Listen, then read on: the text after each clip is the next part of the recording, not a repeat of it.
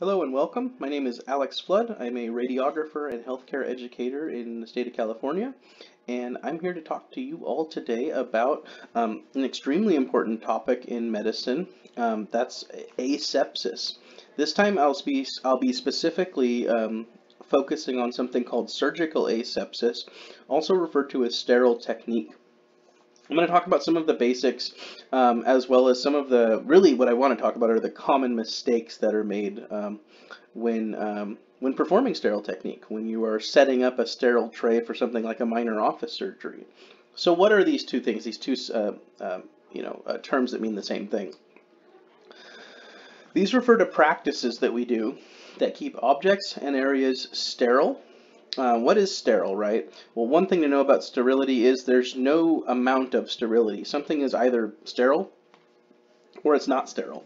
So the word sterile means to be free of all living microorganisms as well as bacterial spores.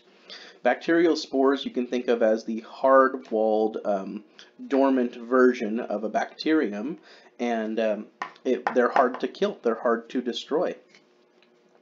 Sterility is being free of all those things. What's a medical assistant's responsibility here? Again, these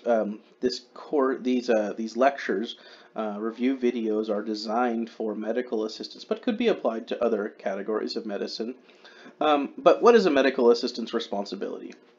Well, one would be to explain the patient preparation, which is usually just kind of giving them a feel for what's going to happen. You might obtain patient's signature on consent to treatment form. That would be, of course, providing informed consent for the patient. The physician should answer any and all questions that are needed. But the medical assistant can get the informed consent from the patient. When you get informed consent from a patient and you witness it, you're not attesting to the fact that all of the information is correct. It should be, but that's not what you're doing. You're just attesting to the fact that the patient was read all the information, understood it, and had a chance to ask any questions if they had them. You may have other responsibilities such as preparing the treatment room, preparing the patient, actually like positioning the patient, draping the patient, removing dressings, preparing the minor office surgery tray. That's the part about setting up the sterile tray using sterile technique. Assisting the physician during the procedure, administering post-operative care to the patients, or just as simply as cleaning the exam room. So, things to think about. The sterility of instruments and supplies is achieved through one of two things: using disposable items that are already sterile, or sterilizing reusable items. Usually stainless steel metal items are reusable and plastic items are disposable, but that can vary. Common mistakes, right?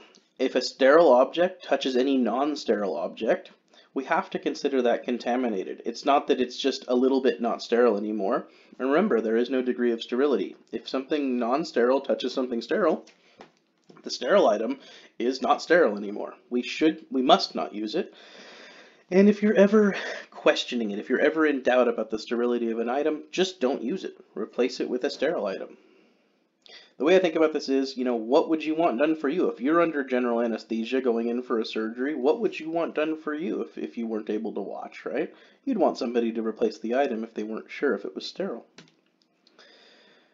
Before you work around a sterile field or apply sterile gloves, you must sanitize your hands and render them medically aseptic. That's reducing the level of microorganisms to a safe level. Basically, you're taking off all the dirt and oil from your hands when you clean them like that. You should do this before and after any procedure, really, but before and after surgical procedures for sure. Sterile gloves must be worn if you're picking up or transferring sterile articles. So think about it like this. If you're going to touch the sterile field using the guideline that I just gave you on the previous slide, then you got to wear sterile gloves if you're touching sterile things. Otherwise, the whole field has been contaminated. Some guidelines to maintain surgical asepsis. Prevent the sterile packages from becoming wet, such as if you set up a sterile tray but spill some, betadine or sodium chloride on the sterile field. Betadine, of course, kills microorganisms, but still, let's go with that. If you spill anything on the sterile field, it makes it wet, and microorganisms can sort of wick up from underneath the package into the package, and that field is no longer sterile. Remember there, and I put this in bold and underlined because everyone forgets it, there's a 1-inch border, imaginary border, around a sterile field, and we're going to consider that contaminated.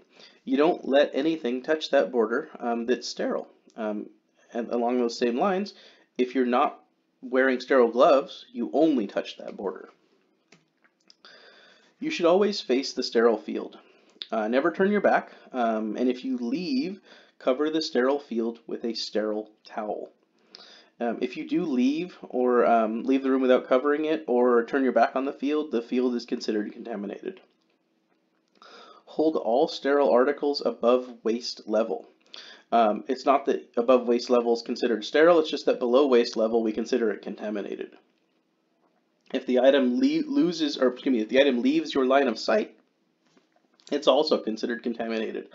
So if you lose sight of an item, right? If you turn around, like we said earlier, or if you just lose sight of an item, you have to consider it contaminated. And when you drop items onto the field, placing them on the field, place them in the center, or as close to the center as you can. The physician, once they're wearing sterile gloves, once they've donned their sterile gloves, they can go ahead and move things around. Again, do not spill water or solution on the sterile field. This draws microorganisms up from below, causing contamination. Do not talk, cough, or sneeze over a sterile field. The droplets, the vapor from your nose, mouth, and lungs will contaminate the field. There's microorganisms in that. Do not reach over a sterile field. Dust or lint from your clothes can fall onto it. Unsterile clothing might accidentally touch the sterile field. Same goes for passing soiled dressings over the field. Don't do that. And if a physician puts anything that's soiled on the field is no longer sterile, and we should reset. Always acknowledge if you contaminate the sterile field. This is probably one of the most important ones, right? Because it's really easy to do all of these things accidentally, and it can make us embarrassed, right? And we don't want maybe the physician to think less of us for doing something like contaminating a sterile field. But I promise you, they'll think a lot less of you if you contaminate the sterile field, don't say anything, and then get found out. Okay, so if you do something that contaminates the field, or if the physician does, say something, and you guys can take steps to regain sterility afterward. Extremely important to do that, right? Again, go back to what would you want done for yourself? What would you want done for your loved ones, right? I would want the field to be reset. All right, so this is a quick little review of surgical asepsis, sterile technique. Hope it was helpful. I'll be adding more as we go. Thank you.